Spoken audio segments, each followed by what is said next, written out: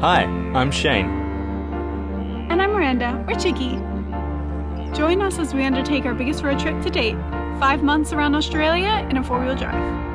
After a year of closed borders due to the COVID-19 pandemic, we were finally able to travel from New Zealand to our closest neighbour, my home country of Australia. Each episode will take you to a different region in this diverse continent and get up close to its unique wildlife, camping in the outback and Aussie bush. If you ever wanted to explore Australia, this series is for you. In this episode, we head south to the gorges of Kalbarri National Park with its Nature's Window and Skywalk. we stay at a historic campsite filled with abundant wildlife before exploring the rugged coastal cliffs of the national park. After stopping by the Pink Lake, we head to one of the world's biodiversity hotspots during wildflower season, hiking through an expansive natural garden at Lesueur National Park and get up close to the native fauna that call this region home. We wander through a labyrinth of towering rocks at the Pinnacles Desert before heading back into civilization in the capital city of Western Australia, Perth. Join us on Global Travel Stories.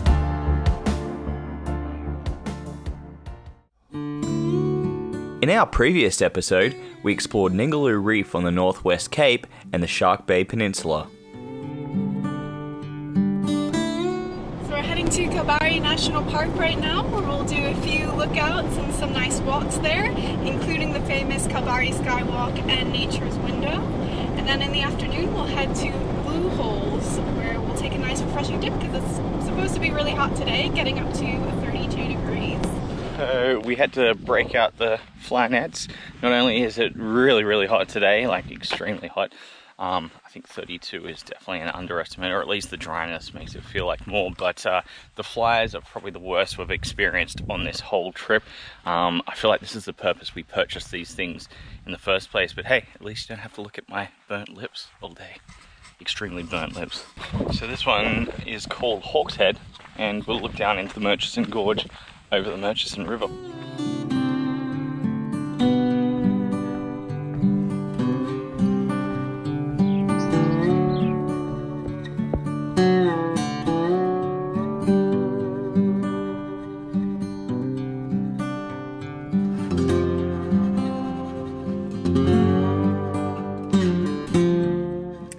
So here we are at Hawk's Head Lookout. If you look over there, you can see two defined layers. The bottom layer is known as the tidal deposits, which are from 400 million years ago, and the top layer is from the ancestral river deposits from 135 million years ago. And 20 million years ago, there was uplift, creating this beautiful gorge that you see here.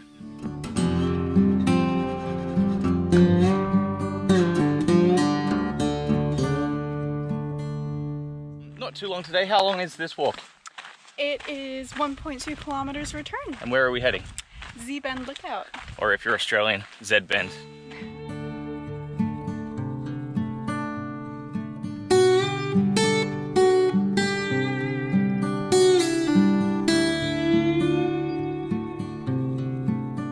So these tracks that you can see over here were made by some of the earliest land dwellers, the ancestors of scorpions and arthropods. Most likely would have been amphibious, but yeah, the tracks go back 400 million years. Look at that. It's crazy.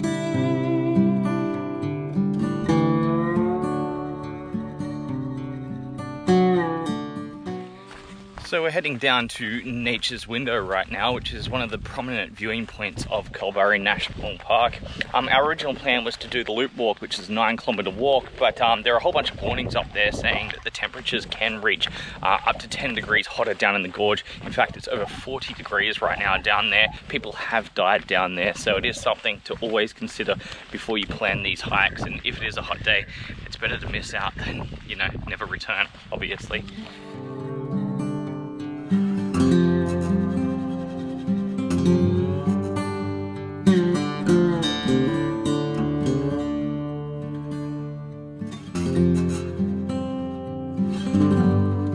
The Nature's Window is a must-see in Kalbarri National Park. Its unique formation features a window framed by a layered sandstone, which formed due to millions of years of erosion by wind, rain, and sea.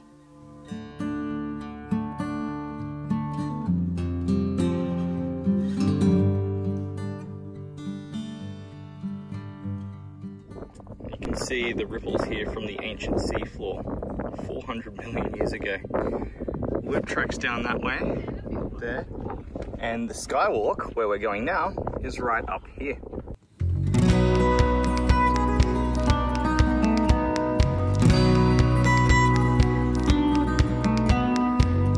Completed in June 2020, the Kalbarri Skywalk extends an impressive 25 metres out over the Murchison Gorge. The platforms are made out of steel mesh, allowing visitors to see 100 metres directly below as they walk across.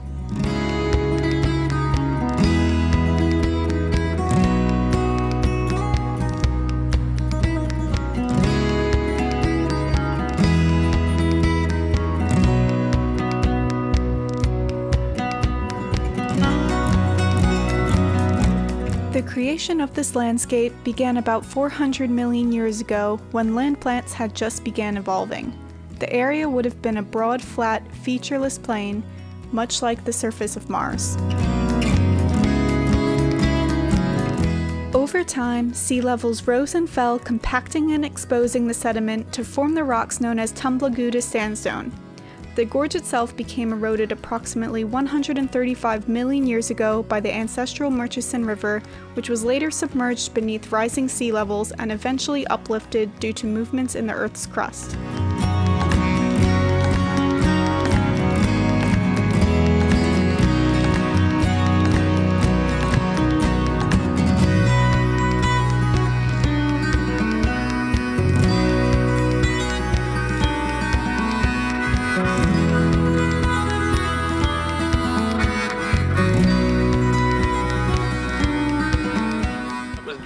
Murchison Gorge section, the interior part of Kalbarri National Park. Tomorrow we're going to explore the coastal section, but this is pretty spectacular, you know. I thought the wildflowers had been over, but apparently summer's still around. They were supposed to last until the end of September, and we're almost in mid-October, which is nice. Obviously nothing compared to what we're going to see down south. We're really looking forward to that. Even the way they've done up the national park is really nice. You know, the style of the design of the sculptures and the information. It's really, really cool. Didn't quite do as many long walks as we'd planned to do. You know, one day we'll be back, of course, and there are plenty of other things to do and see around here, definitely.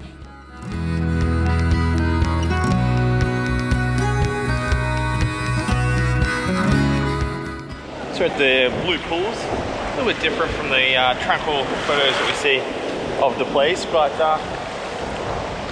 when it's over 30 degrees, you can't really be a chooser if you're a bigger. It's freezing too.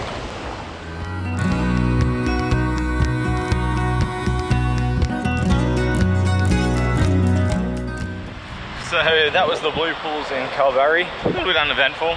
I sort of went in and Miranda said it was too cold and windy. Did get a little bit rough, but I did see a baby wobbegong in there, which is pretty cool. It's like a little shark, sand bottom feeding shark. So yeah, we're gonna head out to the Murchison Station now. Yeah. Let's do it.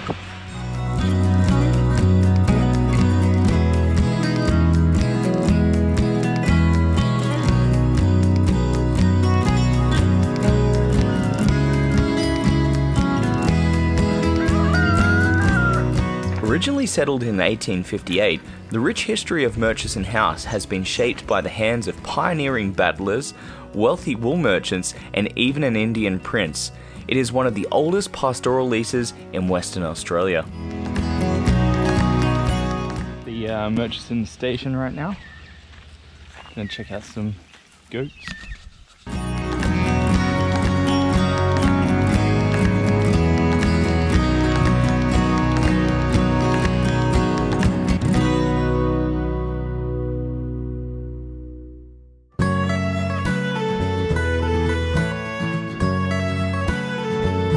Along with its livestock, some of which are free to roam the property, the Murchison House Station is situated on the Murchison River, making it also home to a huge abundance of native wildlife.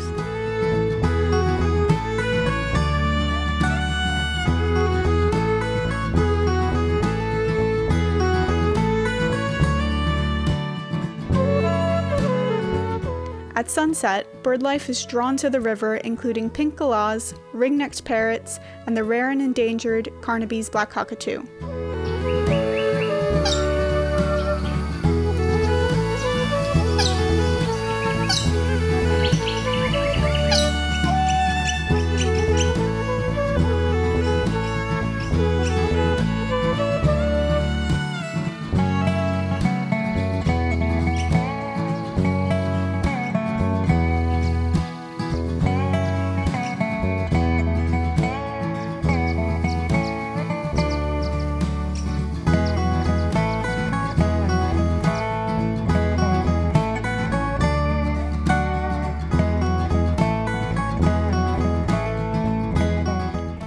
Shane's not talking today. His lips are very sunburnt and out of commission, so I will be doing that today. Today we'll be visiting the more coastal side of Kalbarri.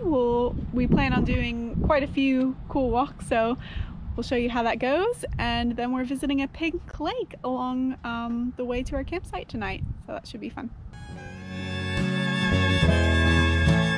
Kalbarri National Park covers an area of 1,830 square kilometres from the Murchison River Gorge to the dramatic coastal cliffs near the mouth of the Murchison River. This dramatic variance in scenery and ecosystem makes for two very contrasting areas to explore. The rugged coastal cliffs had a reputation among early European explorers, with many ships battered up and wrecked upon them due to the rough winds and high seas the area experiences. These wrecks can be traced all the way back to the wreckage of a Dutch ship, the Zoetdorp, back in 1712, lending the ship's name to a set of nearby cliffs. Out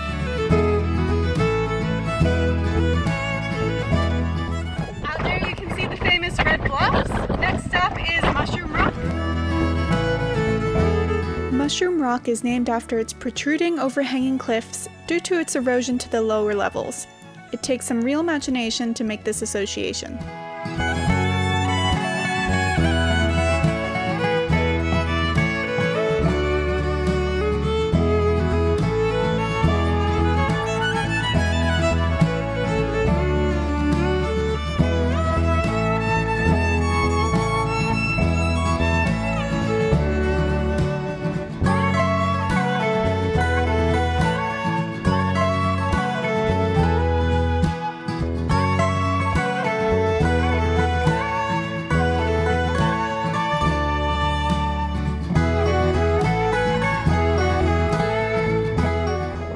Circles here from bacteria colonies 400 million years old. The concentration of red in the center is the iron, the white is the excretion.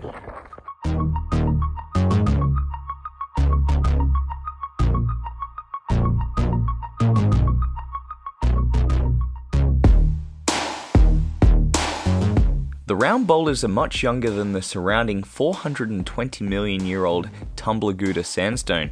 They were deposited at the base of high sea cliffs during the Cretaceous period as layers of sand about 130 million years ago, representing hundreds of thousands of years of accumulation.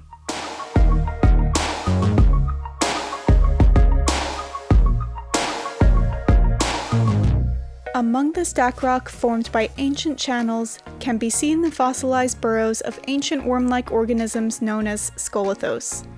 Larger flat surface areas were formed during periods of higher sea levels, when waves lapped at the surface area of the coastline over tens of thousands of years. This process still happens to this day.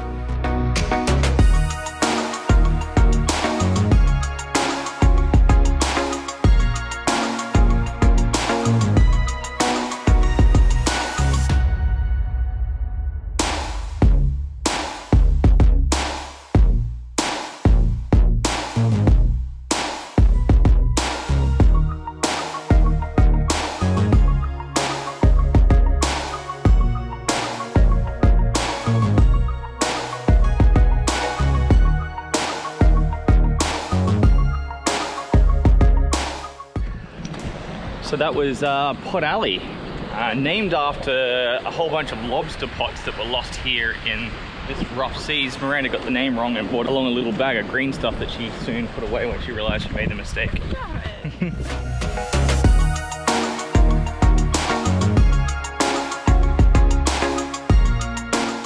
Heading to the Eagle Lookout right now. We were originally going to do a walk called the Pagoda Walk, which is actually a 16-kilometer return trip.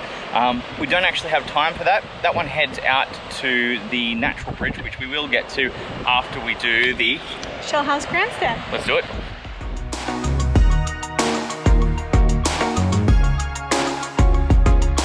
Our final section of Kalbarri National Park was to be the most spectacular. With a combination of lookouts and high cliff structures, it was a great way to farewell this dynamic and diverse region.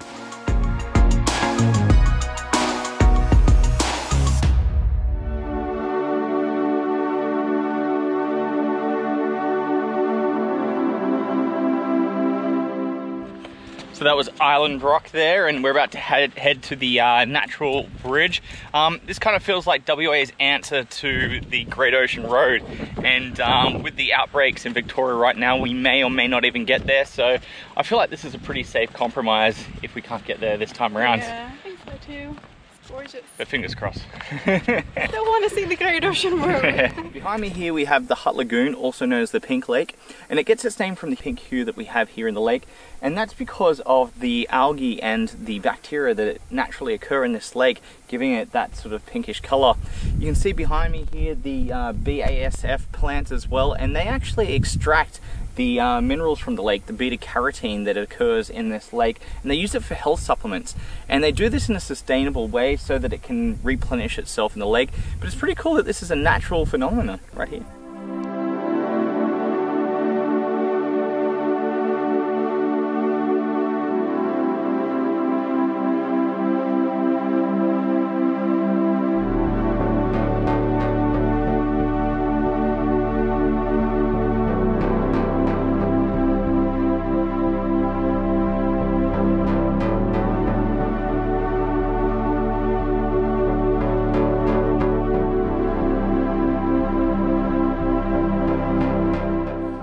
For the first time on the trip, we weren't able to get a spot. We tried to get to the Milligan Island Eco Retreat, and instead it was completely full.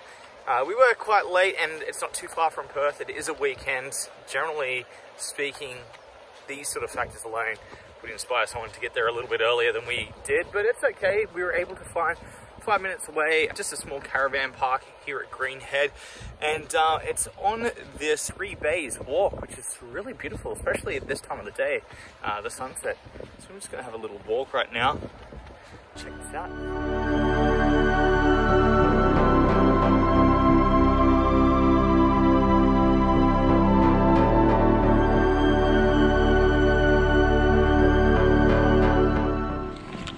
So we are currently doing the 3 bays walk, which is only a few k's, before we head out of Greenhead to Lesueur National Park, where we'll be staying for the night. Hopefully we'll do a few walks and hopefully see some wildflowers. It's looking pretty cloudy, like it's gonna rain, so hopefully that holds off.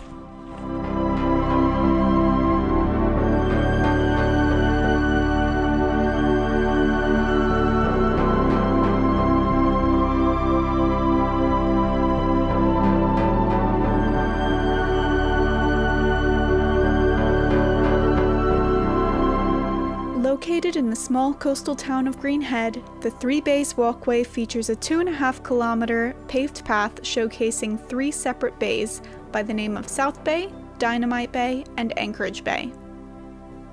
These white limestone shorelines are home to wildlife such as white-bellied sea eagles, osprey, sea lions, and dolphins.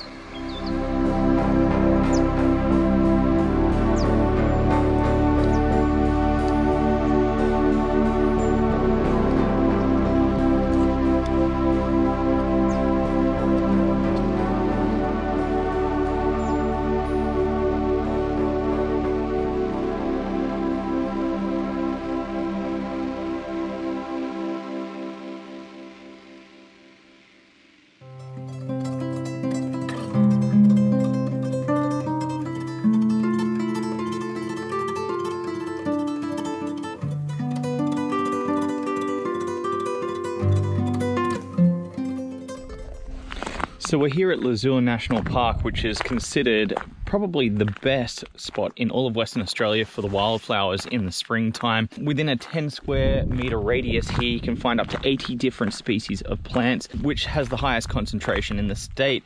Now, we were originally planning to come here about 3 weeks ago, but you know, we've had a lot of setbacks on our trip, like going up to Cape York, for example, and it has set us back a little bit, which means that we're just outside of the peak of the wildflower season. There are still some wildflowers around, so we're going to check that out on some of our walks today, but we'll catch up with the flowers later on in this trip after we go past Perth. So maybe in about a week or so's time, we should see a few different places with wildflowers, which would be awesome.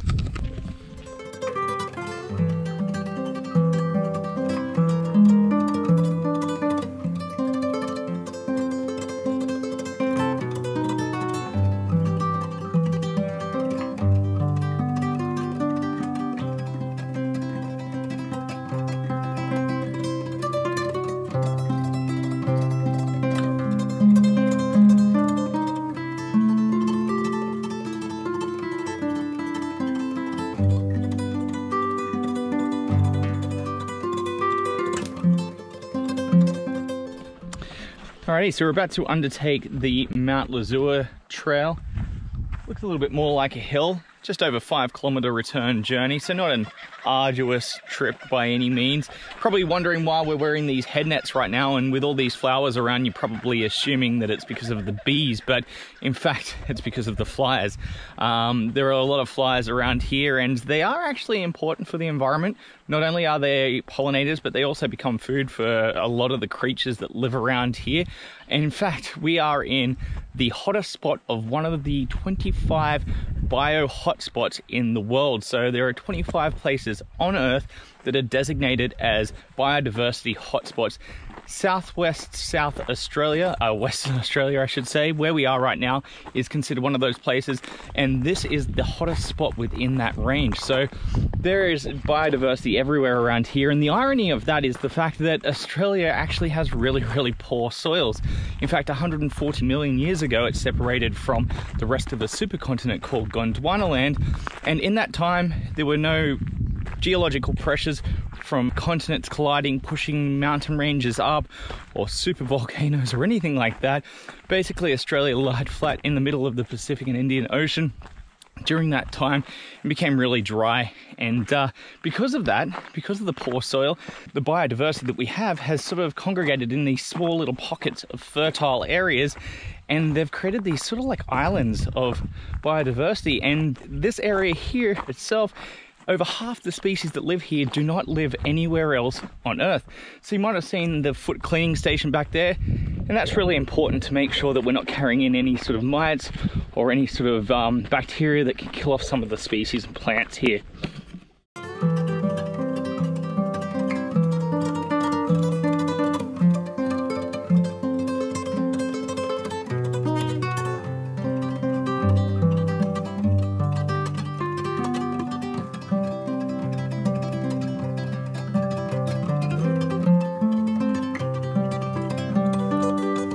Lesueur National Park is one of the most significant reserves for flora conservation in Western Australia. It is home to over 900 plant species, several species of which cannot be found anywhere else in the world and have been included on an endangered list. Its high plant diversity is due to the national park's unusually large range of geology and topography. Poor soils have also resulted in plants evolving different mechanisms to acquire and use available nutrients. The national park is also home to more than 100 species of birds that rely on the flora for their survival.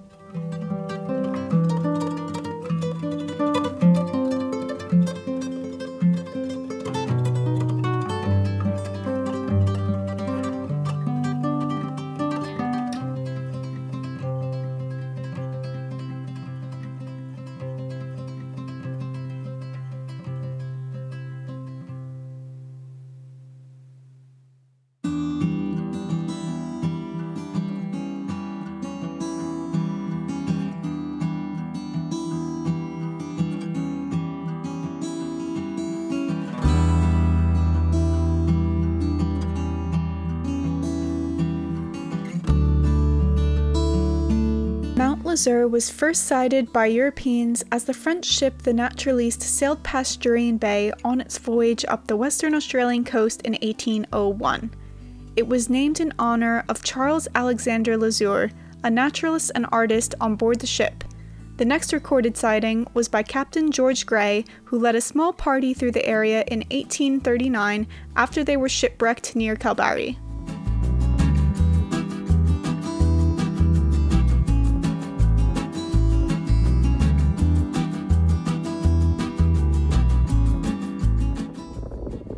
And this is why we wear fly head nets.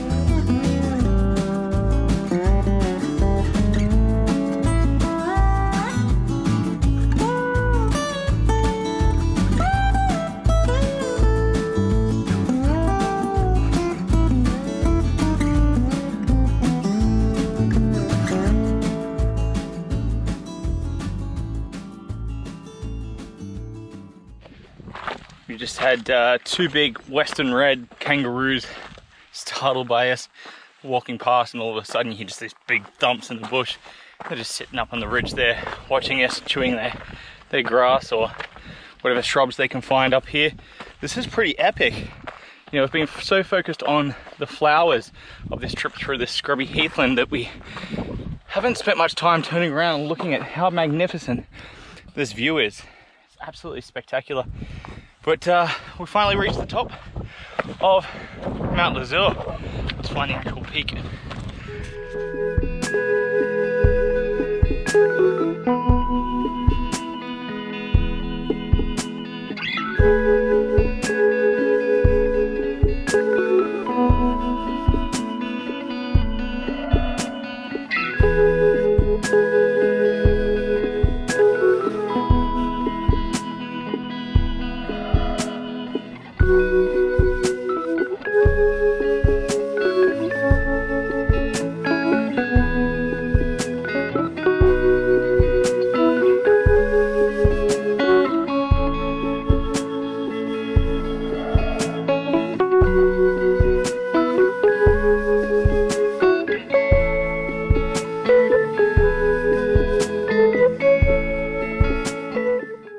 Alright, Miranda, we've made it to the top. How was the hike? You enjoy it? Oh, amazing. Didn't even notice the time passing because we were so preoccupied with all the different flowers, and we even saw what we thought was a legless lizard. Can't be sure. We'll try and identify it later. I think it was. Had the legless lizard shaped face and ears. Yeah, we're just sort of commenting what it would have been like to be like the first botanist to explore this area. And now I truly understand what the obsession is for botanists. This would have taken years to go through here, all the different types of flowers and things like that, but it's just absolutely amazing. Definitely put it on your list. And we're not even in peak wildflower season. In peak season, probably about 2 or 3 weeks ago, this would have been absolutely crazy, but there's still plenty to see around here. In 1849, a party led by A.C. Gregory ascended Mount Lesueur. They were followed the next year by botanical collector James Drummond on the first of his many visits to the area.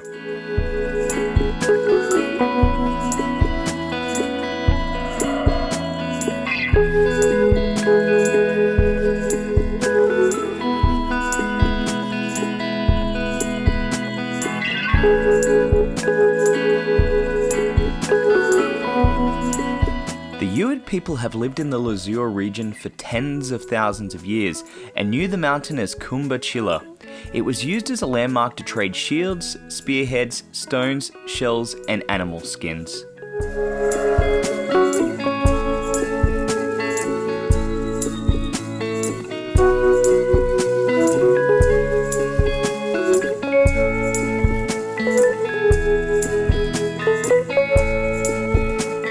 On our way out, we stopped at the Uwd Trail, which also looked spectacular if we had more time. We came across the biggest flower we had seen of the day, one that we struggled to identify. So if you know the name, let us know in the comments.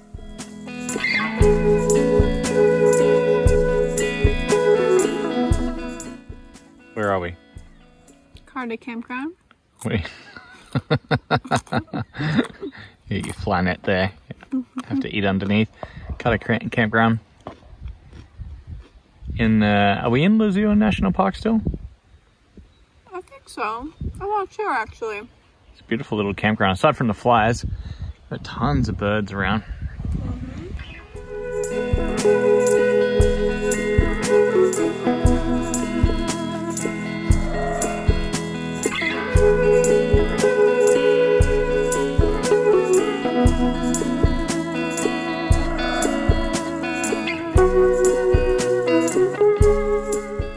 Alright, we've got Chicky here doing the dishes after a delicious dinner prepared by yours truly. Look at our campfire. This beautiful sunset. And there are birds everywhere. Probably can't capture it too well on the GoPro, but we arrived here mid-afternoon and already we had a whole bunch of ring-necked parrots in our area, and then at sunset they all came out. We had corellas, yellow-crested cockatoos, we had magpies, all sorts of stuff just flying around here. It's going crazy, and we're still the only people here in this campground. This is absolutely amazing. This is the Carter campground in Lesueur National Park.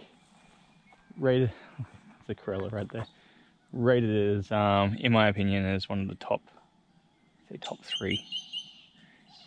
Up there with Cosmopolitan Park, and there's a couple others that were really special as well. This is just beautiful.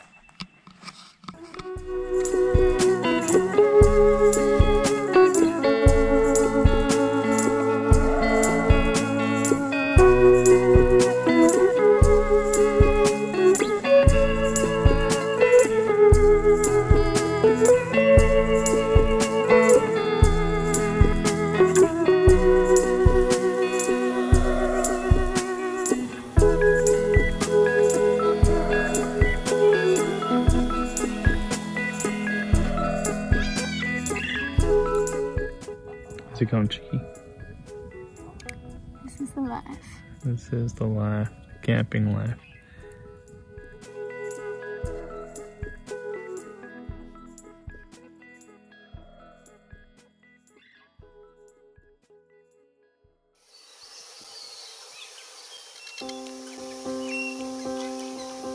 The following morning we were awoken early by the cacophony of bird life in our area, from the noisy ring-necked parrots and corellas to a mob of emus grazing nearby. The biodiversity of Lesueur had us in awe.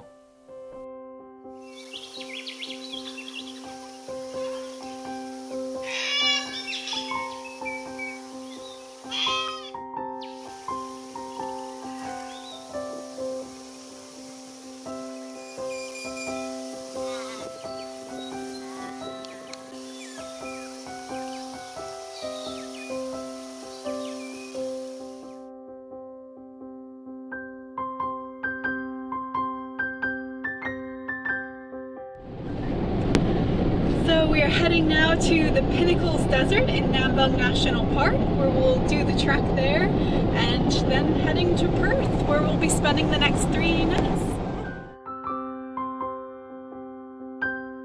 Located about 2 hours north of Perth, the Pinnacles Desert in Nambung National Park is a world away from the bustling metropolis of Western Australia's capital city.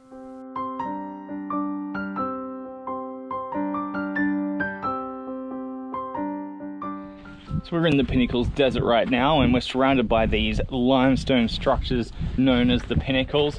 The limestone itself has been formed under the ocean floor over millions of years. Corals and crustaceans compressed down into limestone. But what scientists aren't certain about is how the structures themselves became shaped like this. And there are 2 main theories. One is that the limestone base beneath the soil of an ancient forest was eroded away by tree roots. allowing certain sections to be sort of left stable while other sections eventually were gradually eroded away. And the other one also involves trees too, that these are essentially fossilized trees, fossilized forests. A little bit hard to discern. One thing they do know though is over time the sand blows, or the sand dunes that we have here, have actually covered the pinnacles at certain stages throughout history, and most recently they've been uncovered only in the last few hundred years. So it's kind of interesting, this sort of disappearing and reappearing forest, but it kind of goes on forever. It's really, really cool.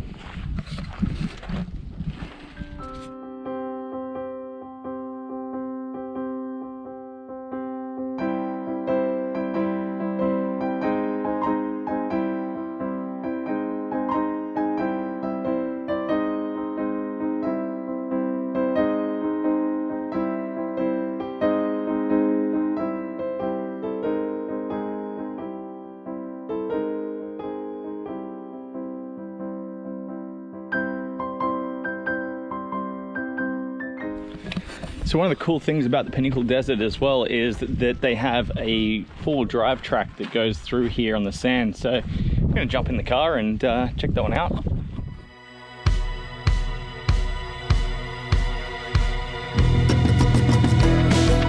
The desert contains a 4-kilometre driving loop that winds its way among the pinnacle structures, providing a unique way to experience the location.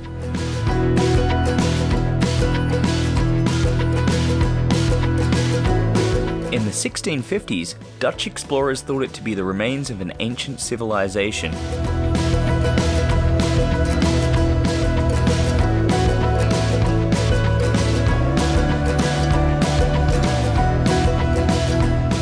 The pinnacles were a sacred place to the Nyungar people. According to legend in ancient times, some young men walked along a desert path to this sacred place reserved only for women. The gods, to punish them, buried them alive. As death approached, the young men asked for forgiveness from the gods. They brandished their weapons through the sand and are now stuck forever in form of limestone spikes.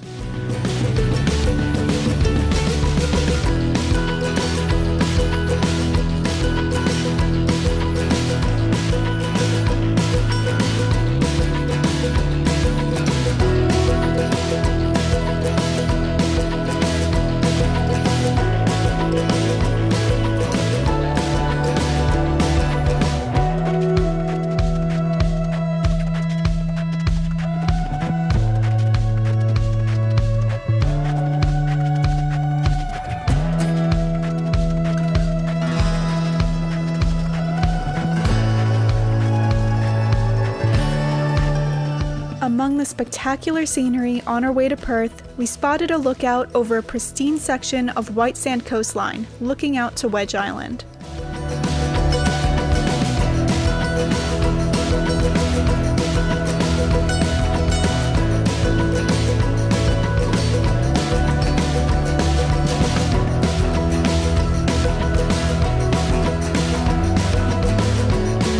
Soon enough, we had arrived back into civilization, ready to spend the next few days in the city of Perth.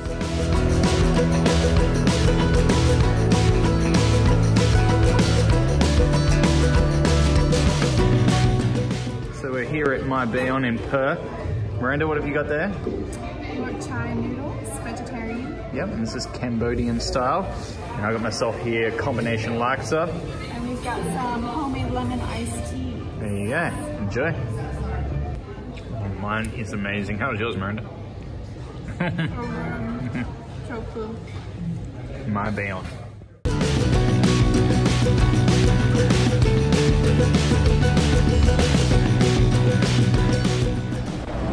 So we are here in Perth. It was torrentially raining yesterday. We had some really heavy winds, so we didn't end up doing much exploring. So after 3 days, we are finally looking around Perth, checking out a few things, and tomorrow we're off to Fremantle.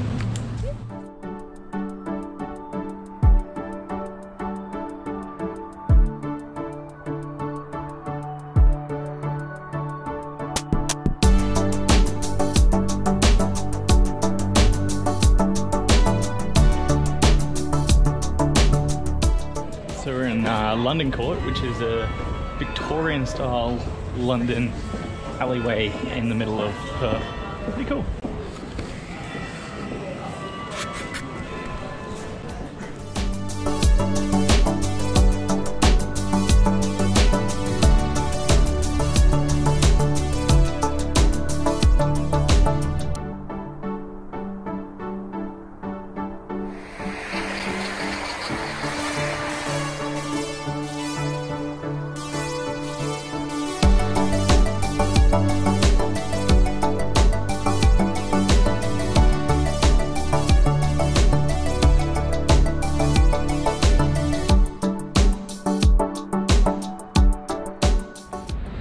Jacob's Ladder. Oh, this is steep. So we're going up to Kings Park right now in Perth. Massive gardens and parkland in the middle of the city. We have to climb up all these stairs to get up.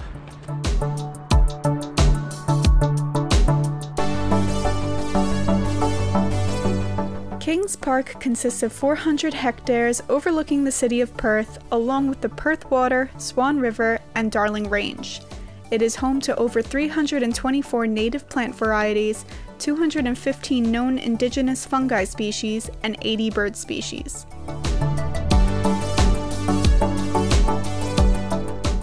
All these kangaroo paws up here at Kings Park in Perth. I just wanted to get some perspective on how big these things are. Let's see the size of this one here.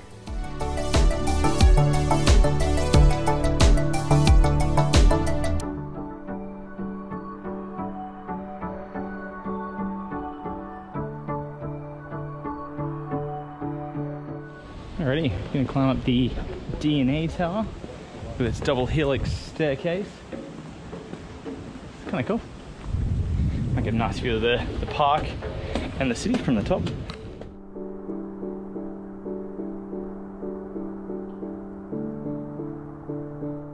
Kings Park is the most popular visitor destination in Western Australia, being visited by over 5 million people each year.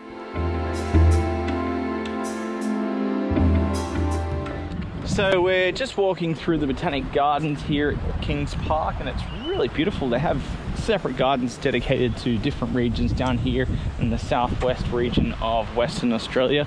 All different types of plant species. It's been really beautiful actually. I'm going to head across the glass arched bridge, then we'll make our way back into town. So, nice place.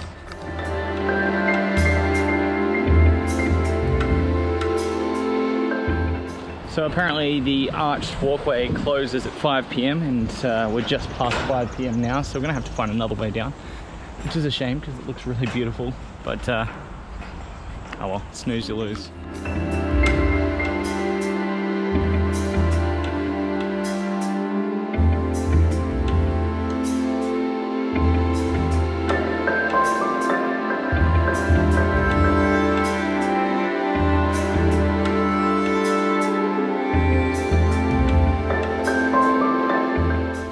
Alright, a giant boab.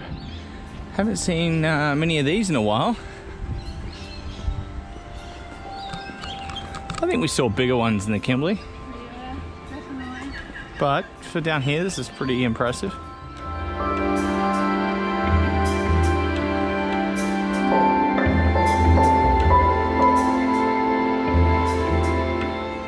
Oh, look at those mussels. Then you got the fish and chips and the Belgian cafe.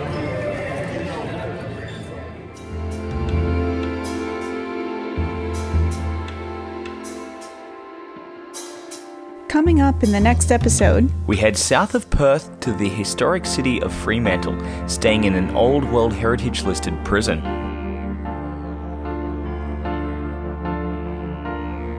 We learn about its colonial and maritime history before heading to Rottnest Island, the home of the quokka. here we get up close to these adorable marsupials and try to land ourselves a quokka selfie before exploring the pristine island by bike.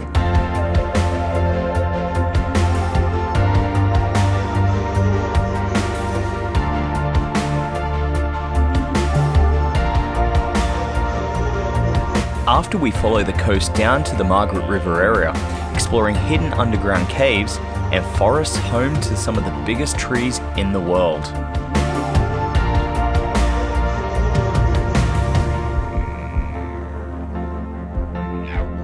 We visit the stunning southern coast before heading inland, hiking in some of the world's most biodiverse hotspots at Perth National Park.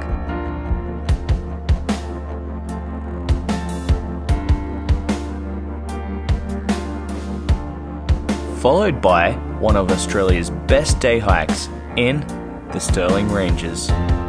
Join us on Global Travel Stories. At Global Travel Stories, we want to hear what you'd like to see more of. Please leave a comment below and remember to like and subscribe for our big adventures coming soon.